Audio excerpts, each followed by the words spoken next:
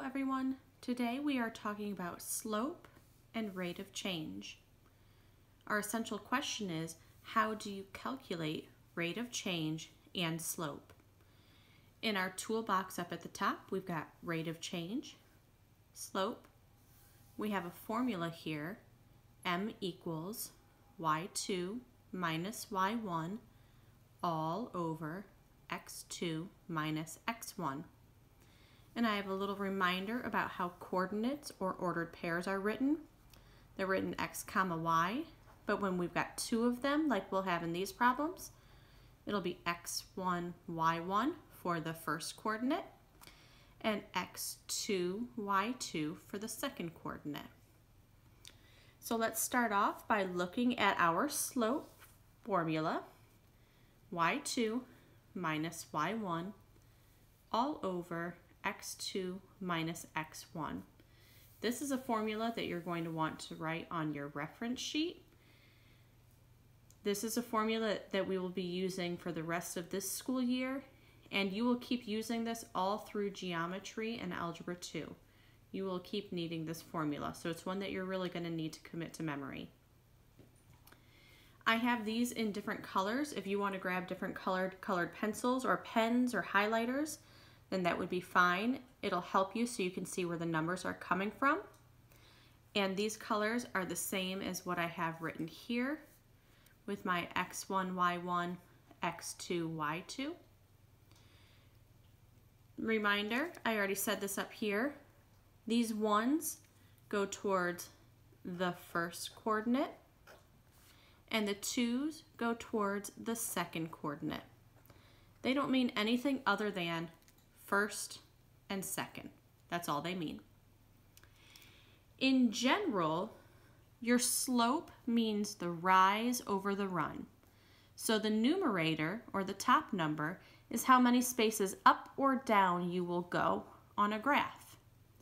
The denominator, the run number, is how many spaces left or right.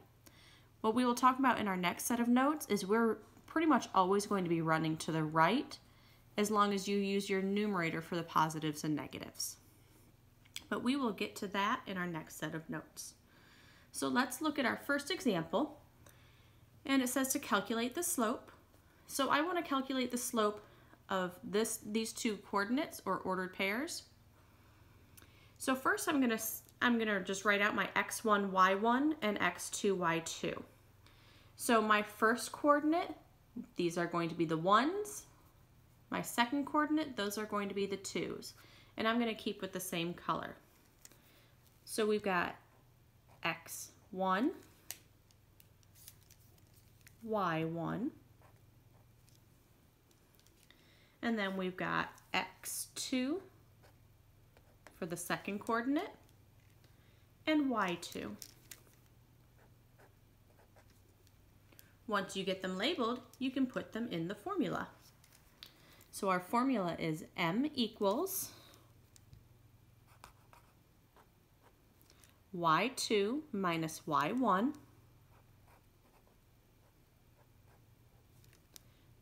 over x2 minus x1.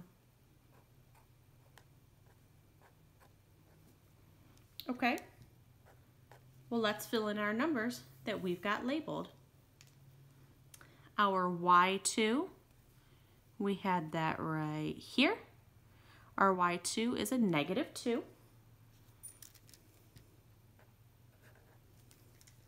And then our formula says minus our y1. Well, y1 is +2.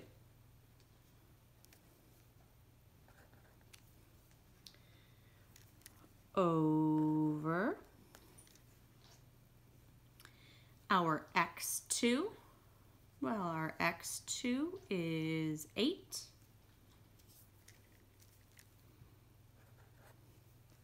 And then our formula says minus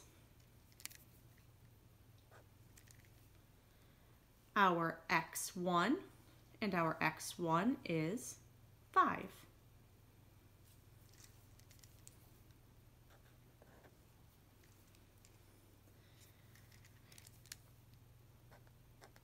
Now let's simplify. We have -2 minus 2.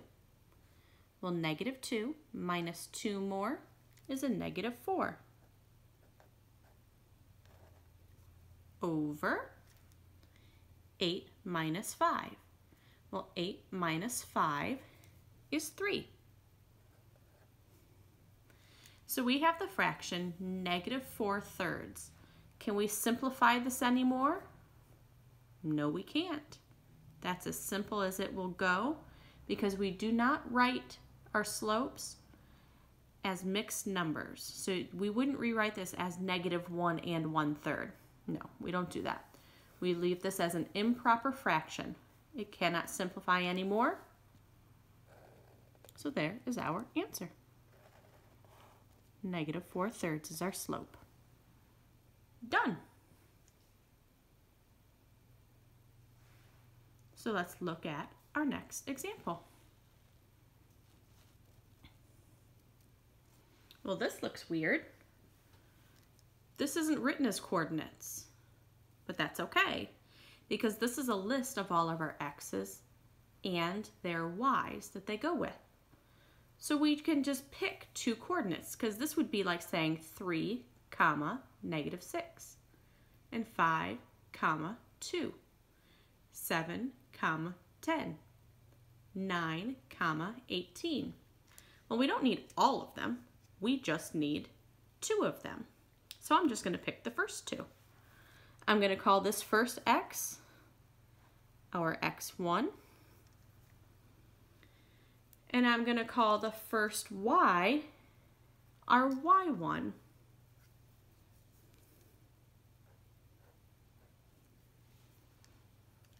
I'm going to call the second x our x2. And I'm going to call the second y our y2. Please understand, if I pick the first x, I have to also pick the first y.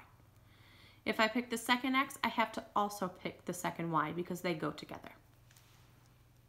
Okay, so let's write out our formula.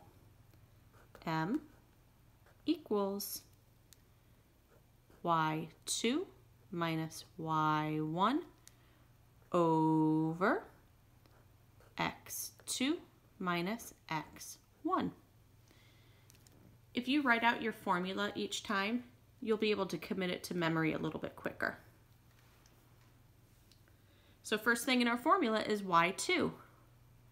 Well, our y2 is 2.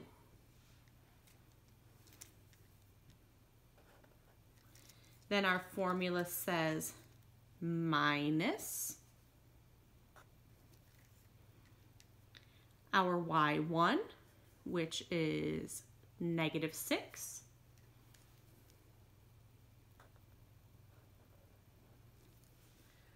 over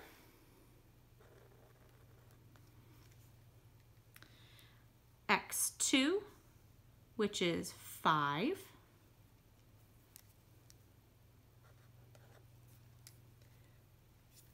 minus x1, which is 3.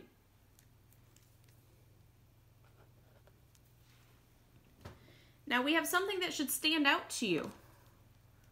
You can't have minus a negative number. When you have minus a negative number, that turns into a big plus sign right here. So in the numerator, we have 2 plus 6, and 2 plus 6 is 8, over, in our denominator we have 5 minus 3. Well, 5 minus 3 is 2. And this says 8 divided by 2. We can simplify this because 8 divided by 2 is 4. And 4 is our slope. And that's how you calculate slope. So again, I'm going to say, it doesn't matter if your coordinates are written out in coordinate form. if they're written out in table form, if you can find them on a graph. It doesn't matter how they're written out. You calculate it the same way. If I move my notes up, I have some things to add to this. So note, linear functions have a constant slope.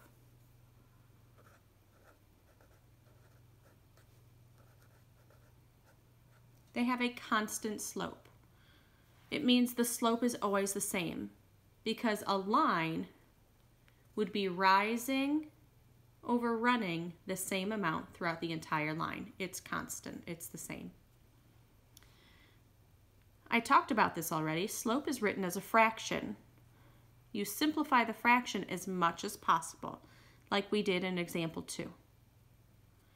And you write mixed numbers as improper fractions. So you would never write it as 1.5. You would never write it like this. You would write it as 3/2, like we saw in example 1. Now in our title, in our toolbox and our essential question, we said rate of change, but we haven't talked about that at all up until here. And the reason is because the rate of change is the same as the slope. The only difference is that you have to actually divide out your answers on a calculator and that you can have decimals with rate of change. You're not going to have decimals with slope, but you can have decimals with rate of change. So I want you to beef up your notes over here, and I want you to write that slope will not have decimals when you're calculating it, unless it started with a decimal. But rate of change, you need to actually divide that out. Slope is written as a fraction, rate of change divided out. Now the last thing that I want to do, and if you can't fit this on your notes, that's okay. Please write it on a separate sheet of paper or on an index card, and you can staple it to this page. But I want to show you the basics. I'm just going to sketch 4 teeny tiny grids on here. They don't have to be perfect. They don't have to be big. Nothing like that. But I want to write out the general shape of what the different slopes will look like. You read all graphs from left to right. So if you have a slope that from left to right goes up, that is going to be positive.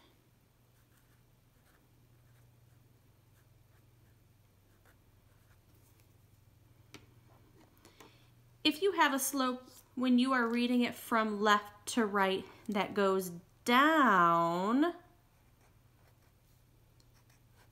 that is going to be negative.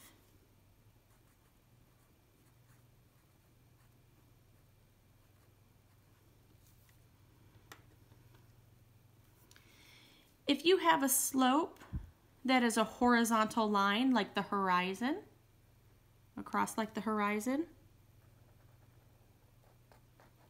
a slope that is a horizontal line is a 0 slope. Like literally the number 0.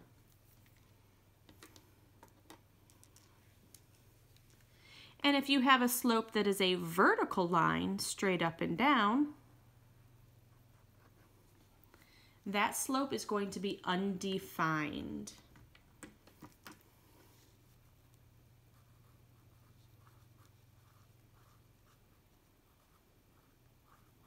Undefined. So reminder, we read all graphs from left to right. From left to right, if we go up, yay, that's good, that's positive. From left to right, if we fall down, oh, boo, that's negative. From left to right, if we don't go up anything or down anything, that was 0. From left to right, if we fell down our line, we are undefined. And those are the general layouts of slope. So when you are calculating slope, if you get a positive number, your graph better look like that. If you get a negative number, it better look like that. Same with 0 and undefined. It is a good way to check yourself visually if you are given a graph. I hope you enjoyed these notes and you learned a little bit about slope and rate of change.